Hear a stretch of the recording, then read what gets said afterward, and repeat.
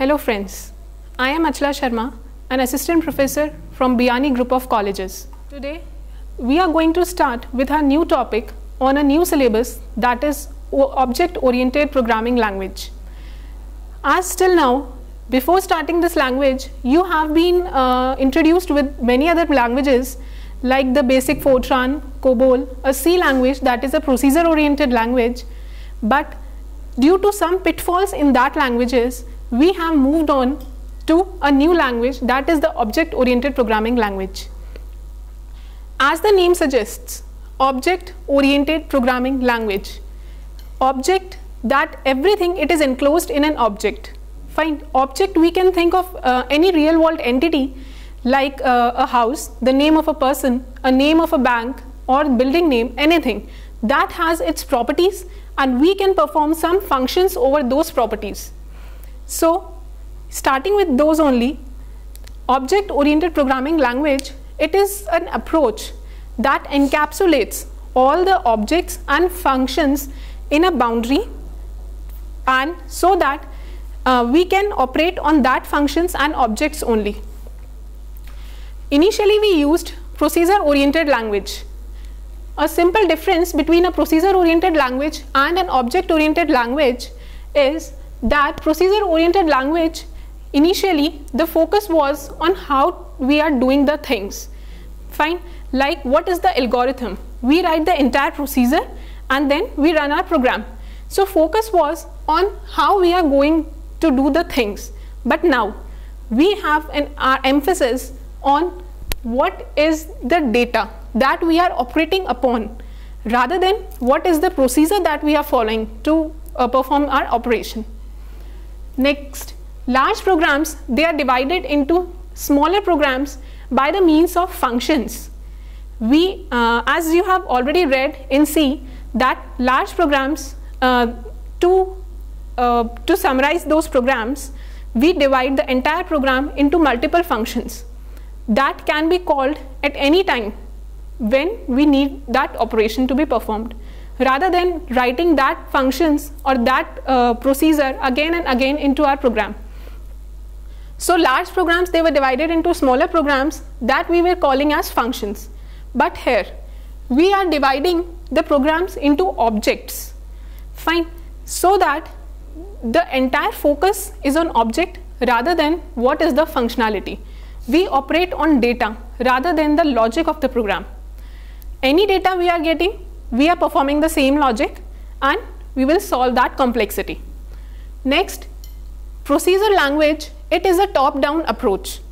Means the main method that we are writing, the orientation of the program or the flow of the program, that starts from the top end and that flows towards the bottom. But in object-oriented language, it follows the bottom-up approach. That means, firstly, we operate on the objects, what are the objects of the program, and then we focus on what we are calling upon. Fine. Next, data move openly around the system, because the data that are used in the function, they are mostly the global data that are declared in the main method or above the main method through the global declaration, and then we use them in our functions.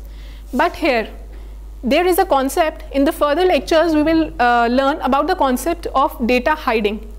Means the entire data is built across around the functions and methods that we are using. So a concept of data hiding is used in object-oriented programming language. Next, most functions, they share the global data, as we have discussed that the data are global. That's why the data is moving freely across the whole program. Here new data and functions can be easily added, because एक बार हमने अपना object बना दिया, उसके बाद कितने भी functions, कुछ भी डेटा हम लोग उसमें easily ऐड कर सकते हैं without disturbing the normal flow of the program. Objects, they communicate through the functions. There is no direct communication among the objects, but the only way to communicate through the functions only. In a simple terms, we can say that a procedure-oriented language, this is our main program. Main program is divided into a number of functions, and these functions, they are further divided and they even share some common properties as well. We have number of functions and they share some common properties among them.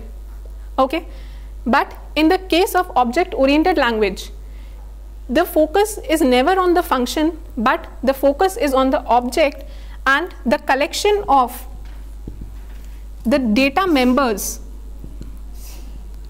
that is the variables that we call in simple terms variables plus the member functions that we are using here. They together made the object. Fine. So how can we diagrammatically depict this? Is it is a complete object, data is centralized, and different methods, or we can say different functions, they operate on this data.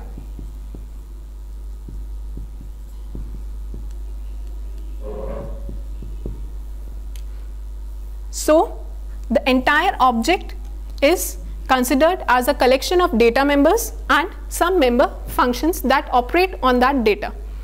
So here everything that we are performing, it circles around an object only.